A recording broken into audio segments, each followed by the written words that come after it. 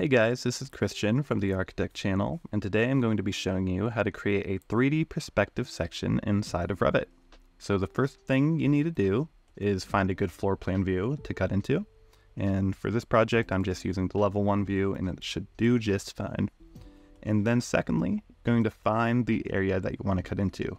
So for this project, I'm going to be cutting into this right section of the building. And if you're following along, you don't need to highlight that. I just wanted to show you what I was planning to do with this project. So the first actual step, we're going to go into the View tab, and surprisingly, we're not going to hit Section. We're going to go to the left of that, and under 3D View, we're going to hit the Camera View. So this camera view is unique because it offers a 3D render rather than a 2D render of the normal section. But I don't really like the camera view that much because you can't really hold Shift or Control to align the camera to any of the axes. So something that I personally like to do is, since I'm cutting from, east to west? Never eat shredded wheat.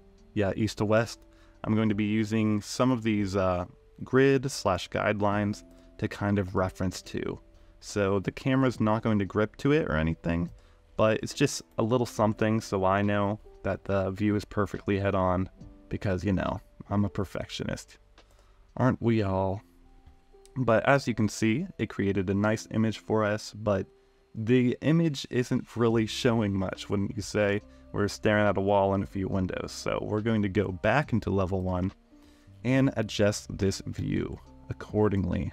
So we can move it back. We can also move the view or the end of view site back as well. But you may notice that it's kind of getting cut off near the edges. If this happens to you, you can go down to the bottom of the screen and hit Do Not Crop View. You can also do the same exact thing by checking or unchecking the crop view marker over here.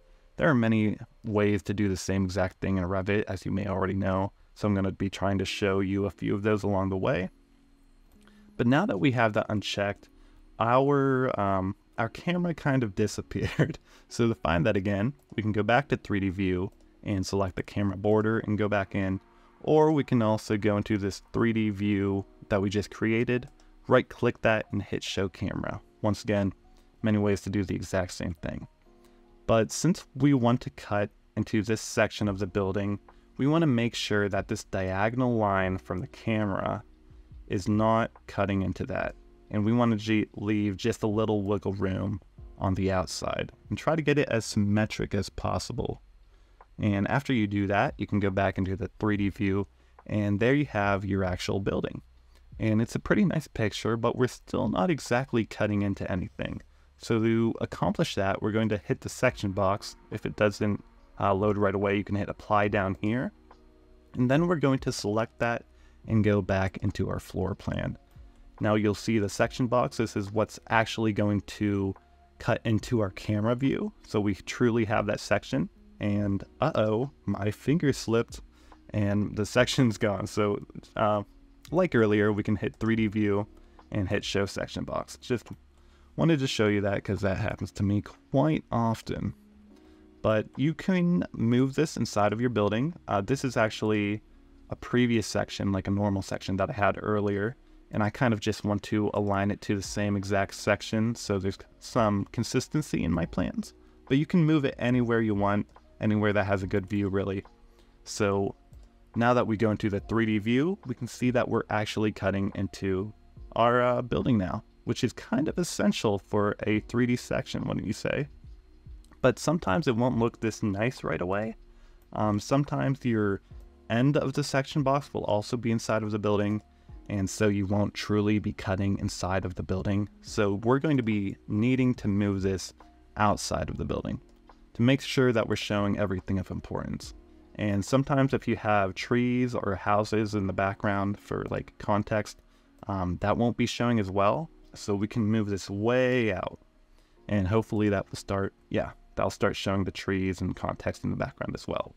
So after we do that, I think we're finally done with the floor plan. We can exit that out and we're done with this section box as well. So I don't really like it intruding on my beautiful masterpiece right here. So I'm going to right click that, hide in view, and hit elements. You can also do hide in view category, but there's only one, so it doesn't really matter right now. But we have a nice looking view right now. However, there's a few things we can do to add a little more detail, a little more polish, and I'm going to go over that with you right now. So the first thing I don't like about this is we're showing a lot of ground right now. And considering we don't have much of a basement, I don't think we need to show this much. So I'm just going to move it up a little more. Now we can double click to center and we have a nice looking like postcard kind of view. But right now it's all just black and white, lack of color. And I'm not saying you need color, but I think we can add a little bit of color to spaz it up. So we can hit VG or visibility graphics. You can also go to view up here, visibility graphics up here as well. And I'm going to select everything and add a cut pattern. So I can override elements, and foreground, background doesn't really matter. But you're going to hit solid fill and then select any color you want. I normally do black, or I've been using this dark gray a lot. You can hit OK, OK once again, and apply. And you'll see, whoa, did I hit the wrong thing? I think I may have hit the wrong button, but now that allows me to do it twice with you. So, OK, OK, apply. Okay, all right, I don't know what I did the first time, but now you can see that it's highlighting everything that we cut into, and I think this can add a little more detail, add a little more perspective so you know exactly what you're looking at, and I think it helps. I don't really like how it also colored the ground over here, so I think I might remove that. If I select it and go up here, you can see it's under the topography layer. So VG again. And this time I'm going to type maybe topog. Yeah, maybe that's better. Hit all, and I'm going to be removing this override that I just created. So now that you can see, it's nice and clean at the bottom again. So after that, we have a little color to show where the section's cut. We have an actual section cut inside of the building. I think we can add a few shadows to make this really polished. So we can go down here into the visual styles and hit graphic display options. Under that, we can hit shadows and show ambient shadows. And that's just a nice little touch. It adds a little depth inside of the building, I think. I'm going to show you it with, I'll show you it off again, show you it on again. And I think it's a nice little touch. You can also add even more shadows by hitting cast shadows, but sometimes this can be a little overwhelming, as you can see. But you can alter the, not effect, but how strong it is by going under lighting over here, and maybe let's do this half of 50 is 25. And I don't think that's as bad anymore. Once again, off and on. So that's not too bad at all. That's not too bad at all. And I think that's everything that I wanted to accomplish. Sometimes if you have larger buildings, you might not have a very good perspective view right from the start. So you can edit this eye elevation and target elevation as well. So if I wanted to be starting off higher from the ground, I can hit 5,000 or something. And I am much higher from the ground. However, I'm still looking at that lower elevation from earlier. So for the best effect, for the best head-on view effect, you're going to want to match these. And now you can see that if you have a much higher building with a lot more floors, this will center it.